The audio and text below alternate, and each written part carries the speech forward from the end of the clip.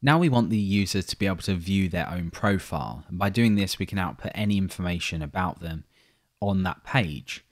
And then in the next part we're going to look at listing all of the users that are currently registered, and then you can click on their names and find out about them as well. So the first thing we want to do then is just add this to the navigation. So let's go under Views, Templates, Partials and Navigation. If the user is signed in, we want to show this link. If they're not, we obviously can't view their profile. So let's create a link here. Just put a hash for now, and we'll say your profile.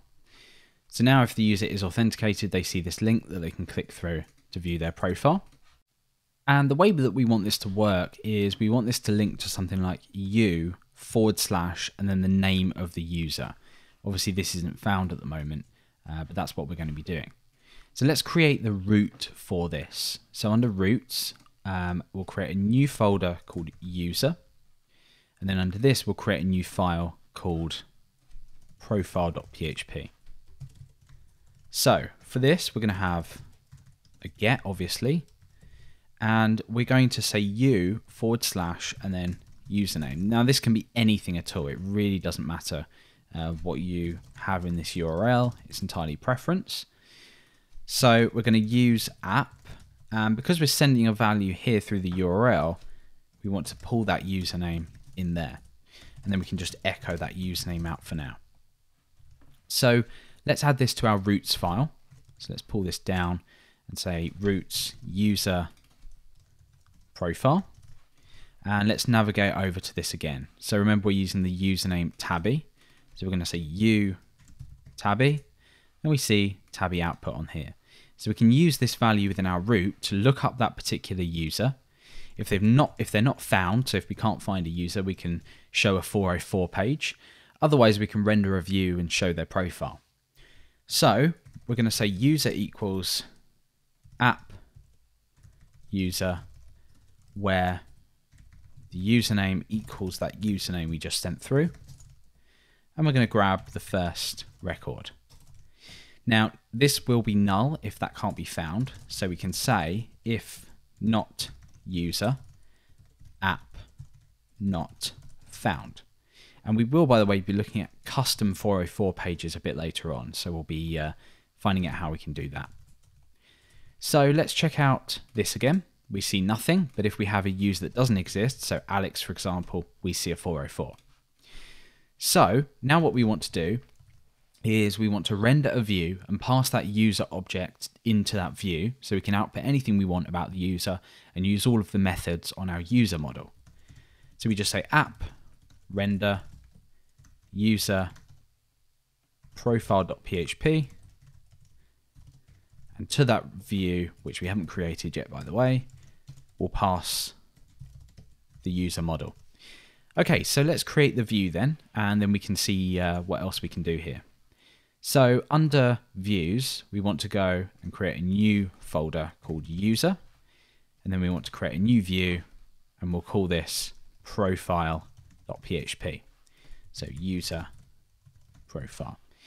So tabby is a user that can be found, so we're showing the view. And in this view, as usual, we just want to take the basic template structure and paste it in there. Okay, so in the title, what we're going to do is actually going to show the user's name rather than show like profile or something like that. We actually want to output the user's full name or username. So we can do this. We can just say user get full name or username. Easy. And let's go ahead and refresh. You can see their website tabby. And at the moment, obviously, we're just showing home here. Don't confuse that with the actual home page. This will be the profile details displayed down here.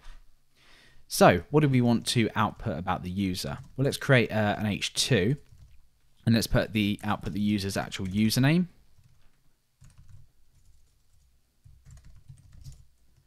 And then down here, we can output their avatar. So we can use the same method that we use on our navigation, get avatar URL.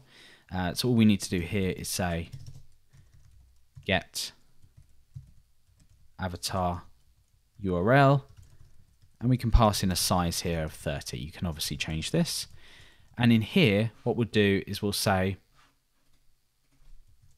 profile picture for user.get full name or username. So now we have the following: Tabby in header, and then we have the user's profile down there. Cool. So now we're going to do some other things. We're just going to output everything that we currently have about the user. I'm just going to do this in a DL, and then we're going to have some DTs and DDs. It's a little bit messy, but you'd want to style this how you want. And the first thing we're going to check for is if the user has a full name. So remember, we have that get full name. If we just go into co-course user models, we have that get full name method, which if we don't have a full name, we just output null. So we're going to say if user.get full name, and if we are going to have a DT element and say full name, and then we have a DD here, user.get full name. So at the moment, that's not going to output anything because the user doesn't have a full name. But when we get to updating the user's profile, this will have a full name in. So we'll just enter their name in there, and we show the full name.